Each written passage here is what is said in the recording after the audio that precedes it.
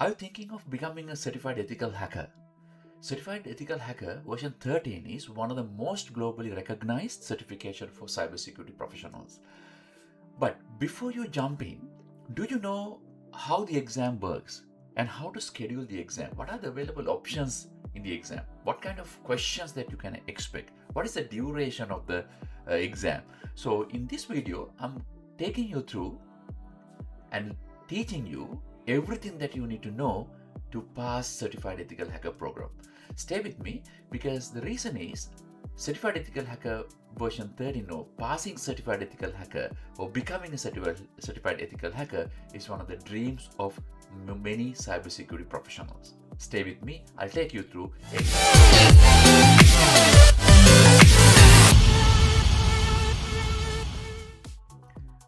The Certified Ethical Hacker version 13 with AI developed by EC Council is designed to validate your understanding of ethical hacking tools, techniques, methodologies, and also it's recognized by organizations worldwide and mapped directly to job roles like penetration testers, security analysts, and SOC specialists. And here, whenever you register for Certified Ethical Hacker program, you can select the type of the exam, type of the version. So there are multiple versions available. Normal CEH AI, and the most popular one is Certified Ethical Hacker AI Elite. So basically the content basically similar on the both offerings, but Elite pack comes with a 6-month lab access. So you can see the rest of the stuff are pretty similar. E-courseware, you get the same e-courseware exam voucher end of the course, because unlike other vendor certifications, EC Council e-courseware comes with the exam voucher, so you can take the exam, and also you can also have access to 10 ethical hacking video libraries. But if you get Elite pack, you will get 6 months of official lab access. I'll show you how the labs look like, and then CEH AI Engage, and also annual CEH AI Challenge Pass for 12 capture the flag context, and also CEH practical exam. There are two exam types, as I said before. Normal exam is usually comes with CEH normal version, which is multiple choice questions, which is our default exam system. But if you take Elite pack, you will get practical exam, which is known as Certified Ethical Hacker Master. Then you will act as a real attacker, and also you're working with real infrastructure, and you will have to submit a report to EC Council in order to pass for Certified Ethical Hacker practical exam. And also this comes with one exam retake, meaning even if you fail the exam, you can take again and try it another once more. And then let's talk about the exam. There are two exams, as I said. If you take Certified Ethical Hacker Normal or Certified Ethical Elite pack, this exam is the default exam. One is known as knowledge exam. So then this will test your skills on information security threats and attack vectors, attack detection, attack prevention, procedures, and methodologies. And it's multiple choice question, and it would take 4 hours to complete the exam, and you can expect 125 questions and delivered via EC Council exam portal. Passing score can be 60% to 85% depending on your scoring and the difficulty of the exam questions as well. And then this is going to be again 4 hours exam, and then you can take either visiting EC Council accredited training center to take exam, or you can schedule it and take it from the home. For that, the term is known as remote proctoring service. So there are two ways. One is you can go to exam center and take the exam with accredited training center of EC Council. You can find ATCs worldwide, especially when you are registering to the course, or you can take exam through EC Council exam portal by EC Council remote proctoring service. The other type is known as practical exam to become Certified Ethical Hacker Master. So practical exam is optional, but will reward you with higher level of certification, because many organizations would expect you to have practical knowledge. Certified Ethical Hacker program comes with practical demonstrations and over 220 labs, but during the exam, I mean, if you select practical exam, you will be using port scanning tools like Nmap HP in vulnerability detection, and also attack on systems like DDoS, session hijacking, web server and application attacks, SQL injection methodologies, web application security tools, SQL injection detection tools, communication protocols, and duration would be 6 hours, and you would expect 20 challenging questions, and it will be delivered through iLab Cyber Range, which will be simulating a real enterprise network, and the passing score would be 60% to 85%. Right? This is again optional exam, and Elite Pack CEH Elite version comes with practical exam as well. If you want to, you can do it, but the normal version comes with only knowledge exam only. But if you want to schedule your practical exam, you need to pay additionally in order to get your practical exam. Next important question is how to schedule the exam. And also remember, your exam will be different from other candidates. Questions banks are randomized by difficulty and topic balance.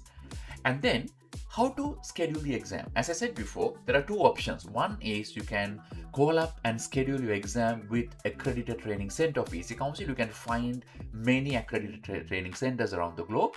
Mainly whenever you sign up for the course, register for the course, basically you are signing up with accredited training center. So then you can ask them, do you have examination center? Most of the accredited training centers, yes, but if not, they would offer you remote proctoring service where you can schedule the exam and take exam at the luxury of your home, and then remote proctor will be monitoring throughout the exam 4 hours, and it is known as remote proctoring service or RPS. Then the next question is, what type of questions that I should expect? So there are two types of exams, as I said before. One is knowledge exam, the other one is practical exam. If you focus on knowledge exam, you can expect about 125 questions, up to 125 questions within 4 hours. All questions are multiple choice questions. You will get 4 options or 4 choices to answer. In my next video, I will take you through sample questions, and I'm planning to design another video with range of questions or question bank, taking you through how to select the correct answer, and also what are the exam strategies, right? And also you would get some questions like using methodologies, using tools, and also mainly understanding security questions, security concepts.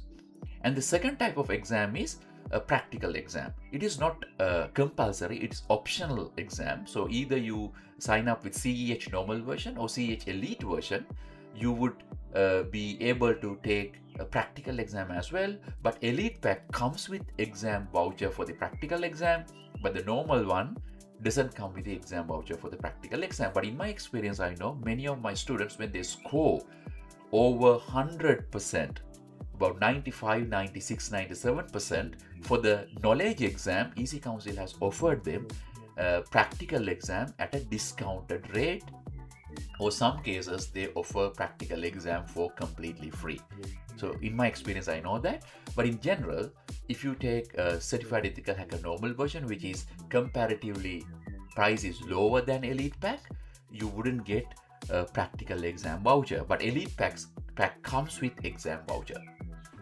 Another most commonly asked question is how you can pass, and what type of questions that you can expect for the Certified Ethical Hacker Master Program, which is a practical exam. There, what you would expect is through Aspen account, exam portal, you would be able to access attack range or cyber range developed by EC Council. So then you can expect about 20 challenges. All challenges are pretty similar to a real hacking attempt. Something like a penetration testing. So then every challenge, you will start first challenge, and then you will be given some hints, and also then you will have to start your procedure or process, starting off with information gathering and reconnaissance, scanning and enumeration, and gaining access through different vulnerabilities that you may recover during the scanning and enumeration. And then you will have to access and then obtain information from the compromised machine, and then you will have to produce this as a report to EC Council for them to evaluate. So then up to 65% to 85% would be the passing score for the practical exam, and based on that you will be receive your pass score or receive your outcome after few days of your exam. So in this video, my objective is to take you through the exam process, and then the next video I'll be taking you through some of the sample questions and a best strategy to pass EC Council exam. So when it comes to scheduling exam, you will have to schedule your exam through ecouncilexam.org, ecexam.org. So I'll show you how to access the site, eccexam.com. And this is the EC Council Exam Center. So then you will have to register in there, and then you can log in there, and then you can schedule the exam at the EC Council exam portal. So once you do that, you can take exam on the day, and also you can schedule the exam at your convenience.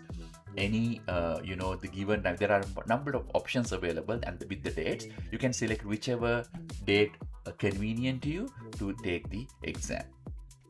Alright guys, I hope this video is informative, especially for the security professionals or cybersecurity professionals or enthusiasts, to understand how Certified Ethical Hacker Program exam would look like.